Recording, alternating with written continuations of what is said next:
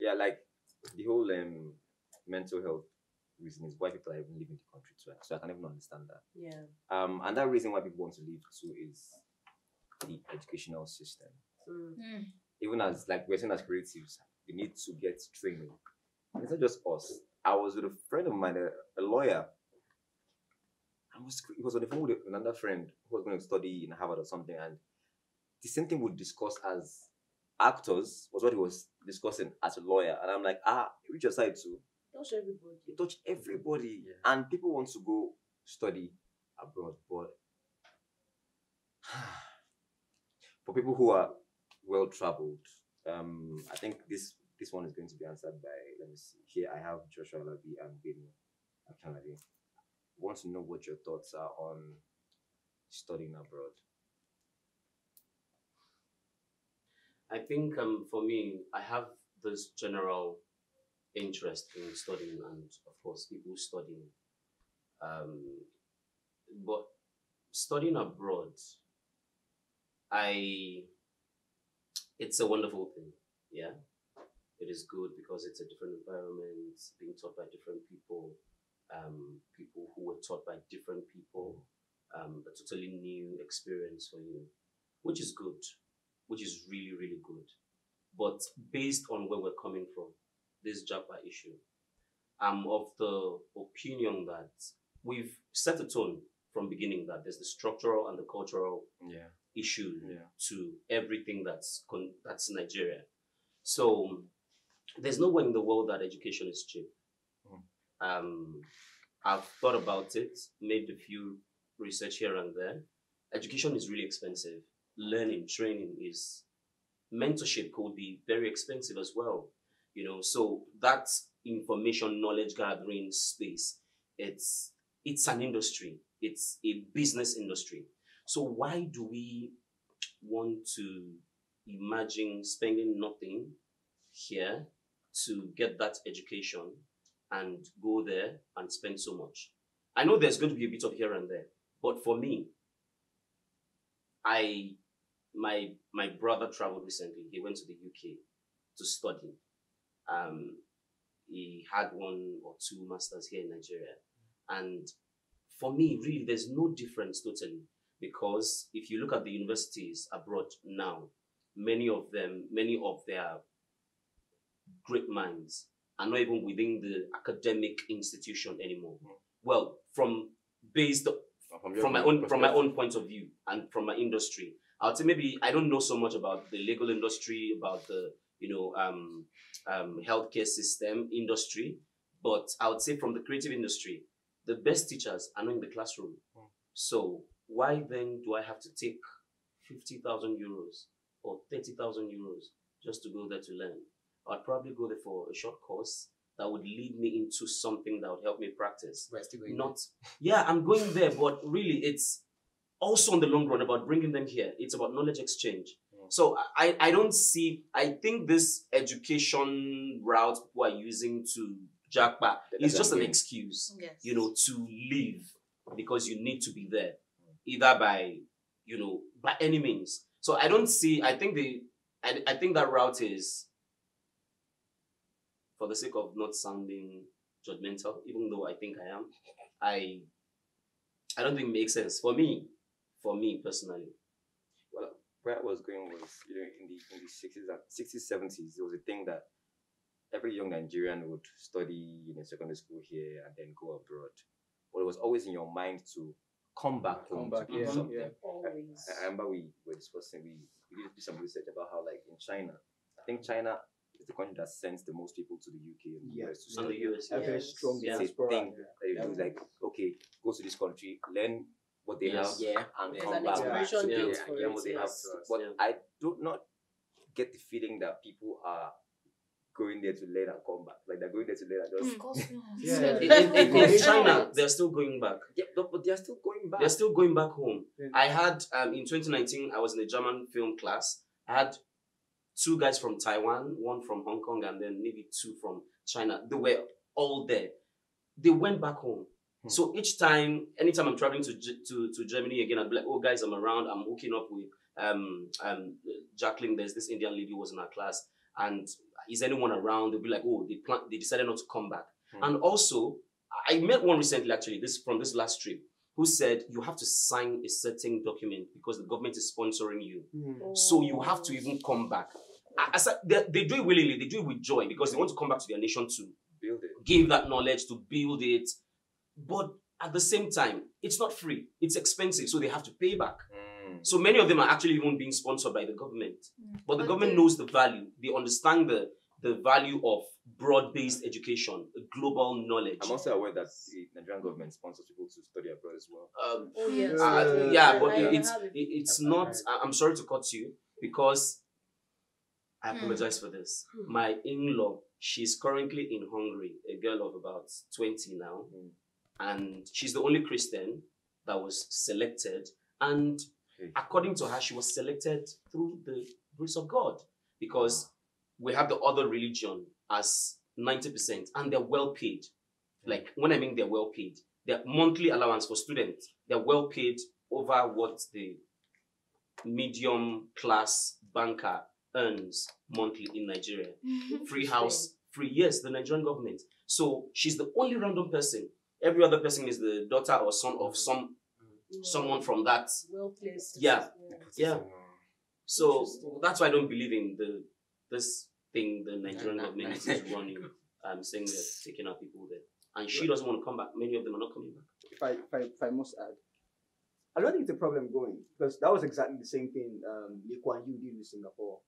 Like that was how they actually came from third world to first world. There's a book on that. They even came to Nigeria. Yeah, there's a book on that. No, so that's Malaysia. Sorry. Yeah, Malaysia. So he said it, and China adopted that method. So send a very large group diaspora, then they have very strong guys coming back. So China, with that amount of population, so what they're doing now, they are now dragging world power with the US. So it's Jackpot could be done rightly. India also did it.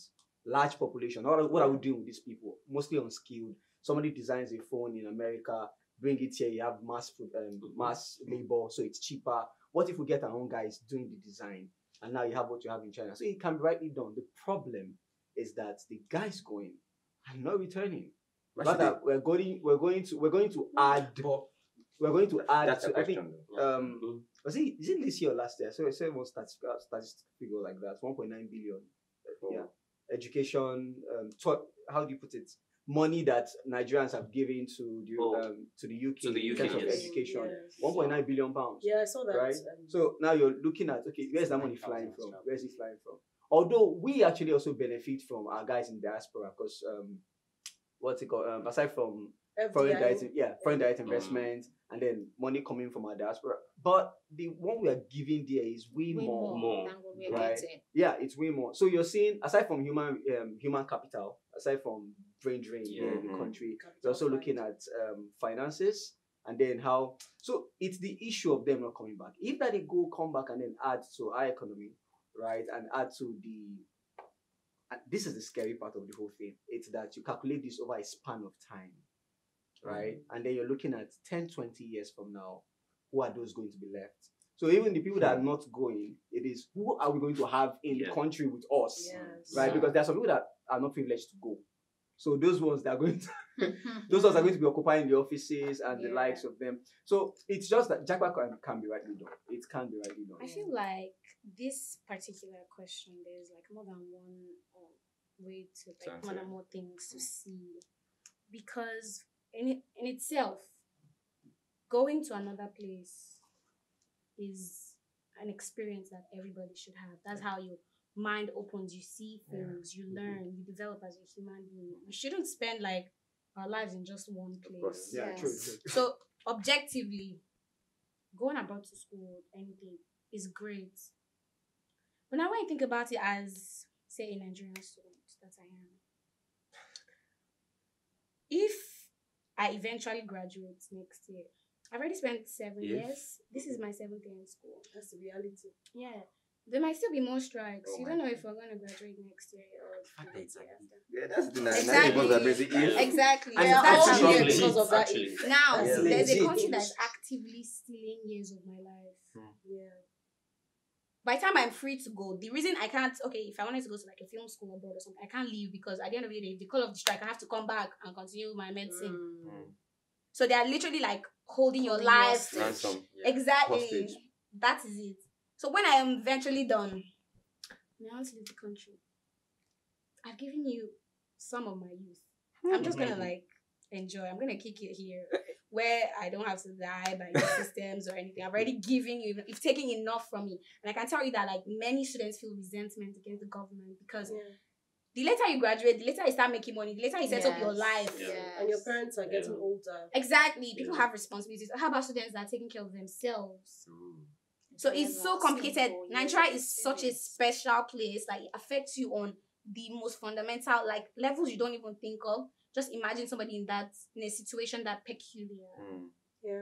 Like True. Nigeria is just something else. Like it is. So you can't say that Nigeria is sending you to go do something. Come back to do what? You're trying to make a change. Everybody else there is giving you some kind of stress or something. I'm beefing You said it you. yourself, like people are not going to work. What are you coming back to? And then when your mind is open, you know where you're coming from. Like, nah. You are now smarter. You can see that, okay, even if you thought you could make a change, you see that like, if I'm being honest with everything I've actually learned here, there's no point. I think Jackpot. Oh, okay. Sorry. Why do you keep doing it? let me Break that. break that Yeah. for you. To bounce off what she said about why should they come back rather. Let me give an example of all these fintechs that have started up and the country has choked the life out of them. Like it's like they're taking care of every possible angle to be Look successful. at Gokada, Max Okada, all those all those, and the government brings up these ridiculous regulations and policies that just kills them before it stifles them. Not even just stifles. If you stifle someone, maybe air is still It kills totally annihilates you. It kills them completely. I can't remember the figure. The owner of Gokada came up with not Gokada, this other one. Max? Is it Ope? No, I think it was Ope, yes. The amount of money he lost in the investment because they banned Okada. They banned Okada. Is it not the Okada that is still flying up and down? I personally think that was a cabal issue. It was. They tried it with Bolt and Uber. Nigerians had to because we could see their cabs already in taxi parks. Their bright colors. Yes, their bright colors. Yeah, but I think in that case it was more of them trying to keep their money inside as against giving it to outsiders. No. When you say inside, you mean in their own pockets or in the country? No, because we are trying to Nigeria has done that before. Nigeria has done indigenization policy of 1972 before. We've done all those things where there was you have to have a certain number of Nigerian nationals on your board, and that's how a lot of big families today, especially, came to like have big shares. Maybe John Holt, Shelaram, what's the name of UAC? Some of those big, big corporations, and that's fine. The issue is, I think there's the chronic lack of integrity. So it seems like we're importing an idea from people who have integrity and we're putting it here. It's like bringing a crop that grows well in some other place and you're putting it and your soil is rocky and doesn't support that. So it looks like, so it's not the ideas. Like he said, Jackpot can be done well. Singapore, Malaysia came to get palm nuts from us in 1970s. Do you understand? They came, they learned, and their palm, of course, their plantations now are like, sprawling and they're exporting. So these things can be done. The issue is, what is the mindset? Is everybody going there with chop? Yes. Do you understand? Waiting go full belly before you give up? Or are you going there to say, no, this is not just about me, it's the committee. It is what all of us, posterity will be kind to those of us who are going there, foreigners, and come back. If everybody has that idea. I'm not saying that people who go and don't come back don't have a legit reason. I mean, Nigeria hasn't been kind to people that died for the country. Athletes, some of them, their students are still there, their children. Some of them who died in service. Do you understand? Servicemen, widows of servicemen. The list is endless. Military. The issue is, those of us here, let's start to try and give an enabling environment. The little that we can do is what we can do. And I feel like Jackpot is also suited towards your own, according to professions. For us, most of us are creatives here. Yeah, most of us. I feel like now that the streaming wars are coming to us, many of us are not as ginger to go there. Because I mean, all the knowledge that you can get can be on the internet. It can be from all around us. They're coming here, so like making yourself available on the internet for them to see you, just go and work and come back is more. But if you are in an industry like maybe the legal industry, healthcare, what are we talking about? Those I feel like those ones are more predisposed because of the nature of their professions to go in there. So I feel that as a creative, for instance, if I was doing geography, first class geography, a lot of people are like, why are you not teaching me? Why are you not in NASA? I have friends in NASA who were even on 2-1. But I'm like... You have friends in NASA? Yeah, I have friends in NASA. We could talk later. Like some hidden figures that were there. And I have... maybe not friends or people I know. Let me not say friends. And all of that. And I have one of them who's really a friend, who's doing like international work and all. And he was talking with me. And I'm like, why are you in Nigeria? Like, tell me why. And I'm like, this is what I want to do. This is where I feel like I'm better positioned. This is where I feel like I can make a change from to the world. So I feel that if you understand the structure of your career and you know that you can go there and do something meaningful to that purpose, do you understand? Then do it. Right. The girl in the video that's kind of, I think, sparked this thing on Twitter. Funny enough, I know her from UI, and she's a brilliant mind. And I could relate to a lot of things that she was saying, because I'm sure a lot of her classmates are wondering what she's still doing here. But I understand, if you're in an industry that you feel is well positioned here, by all means, resist the pressure and do what you can. Shine your light to the world. But if you're carrying that light to the world where you're going, I'm sorry, there's the waitress thing in California, right? You're going there to be in a sea of many people. All over the world. All over the world. Do you understand? Exactly, you're carrying sand to the beach. Do you understand? So like, if you know that you're better positioned here, don't lie to yourself. Do it from here. If you know that your profession is better, at the risk of reiterating myself, we all get the gist. That's it. I think it will get to a point where artists will be the only people left. Because but artists are leaving as well.